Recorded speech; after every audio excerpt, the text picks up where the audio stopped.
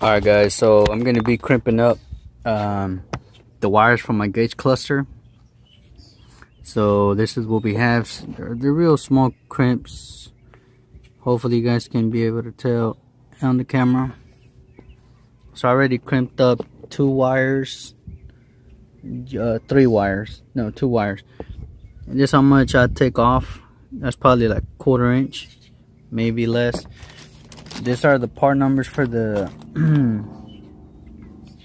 for those connectors.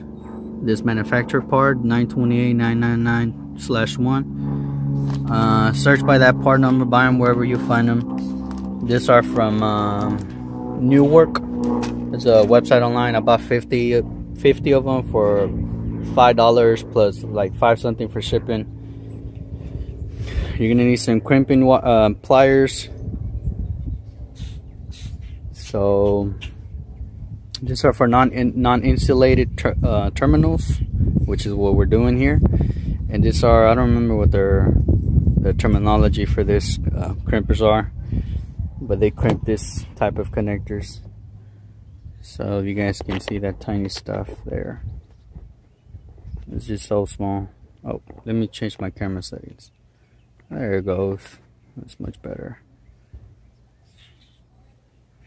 And it's the wire comes in from this side going down. You don't want it to go past right there where my nail is. You don't want the exposed wire to go past that. The insulation of the wire is going to get crimped by these 2 little ears when you crimp them down. So I'm going to try to show you. It's going to be very difficult for me to show you exactly how it's going to be. Especially trying to look at the camera. So you guys can see the little ears on this piece. The camera won't really focus on that, but you're gonna insert the cable through there, and you only want it to go up to there like this. It won't focus, guys. You can look up some videos on YouTube on this stuff and how to use the pliers, but this is pretty much what you're going to be doing.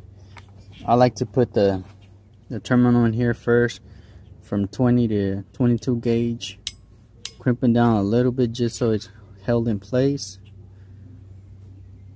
and then I insert the wire from this side.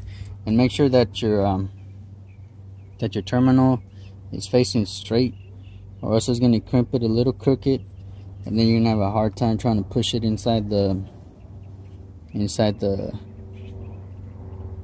plug in the truck. And I like to look to see how much wire is going through and crimp them down.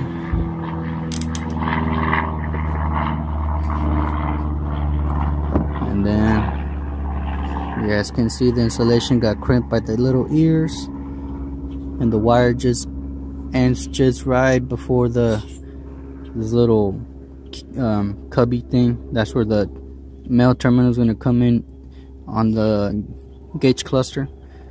So that's another wire. I think I need 5 total, so I bought the little 24 gauge wire, stranded wire on Amazon. So that's what I'm using. So I'm going to crimp the rest of the 2 wires that I got left, and I'm going to test them in the truck. Alright guys, to remove your whole gauge cluster, the top piece just pops off with a few clips. Then you have a couple 7mm bolts. Then you have a couple more 7mm bolts holding this stuff in place. Once you get to your harness, you got to separate both pieces, the gray from the black. It just slides in, so all you got to do is pry it off with a small screwdriver, flathead, and it just comes off. And now we're going to be tapping into some pins. I mean, to certain pin numbers here. I need to go back and look at what pins they are, and then I'll go back and tell you guys exactly where. Alright guys, so according to this, we're going to be tapping into pin 1, 18, 2, 17, and pin 5 on the gauge cluster harness. So from one wire is going to be coming in from the radio module to pin 18, to pin 3. Wait, hold up. Oh yeah, this is a radio harness. So this is going to be, oh come on. The harness side goes to pin 1 on the gauge cluster and returns from pin 18 to pin 3.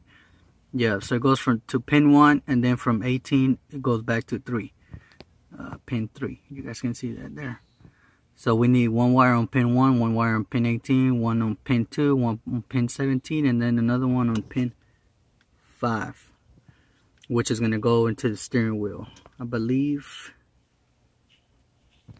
Oh no, it goes into the radio control. So those 5 wires, we're going to do that first. And then I think there's a 6th wire that goes into the radio, to the steering wheel controls. Let's see. Oops. Went too far back. And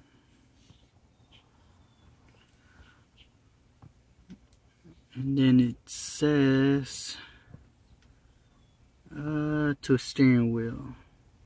From steering wheel. So from steering wheel, pin 20 to steering wheel. So from the steering wheel is going to go into pin 20. So I think we also need to put one on pin 20.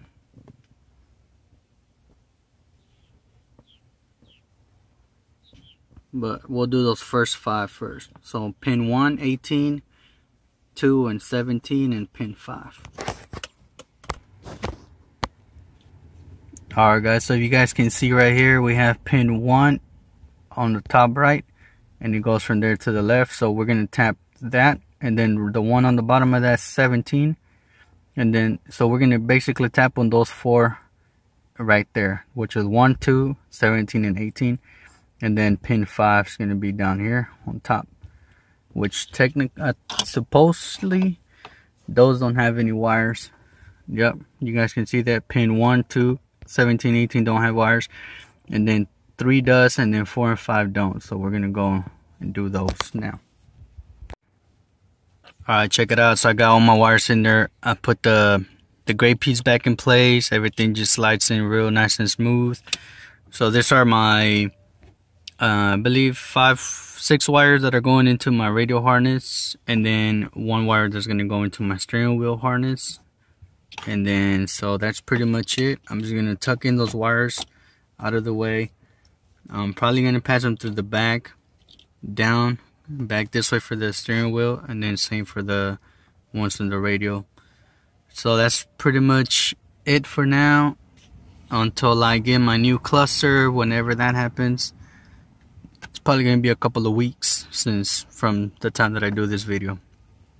So we'll be waiting for that. And yep. Alright guys, we're going to continue with the steering wheel upgrade, gauge cluster upgrade. I'm not going to show you how to remove this. I'm going to post a link to a video of a guy that did it, and it's pretty straightforward. If you don't want to do it the way he did it, then you guys can see those little holes. Since I'm not using the steering wheel, I don't care if it gets punctured. So right there's a little indentation. All you got to do is put a flathead screwdriver in and push it in, and then you should be able to pop your airbag off. Before you do anything though, make sure you remove the fuse that's on this side of the panel for the airbags. Disconnect your negative on the battery, and just wait a couple of minutes before you even attempt any of this.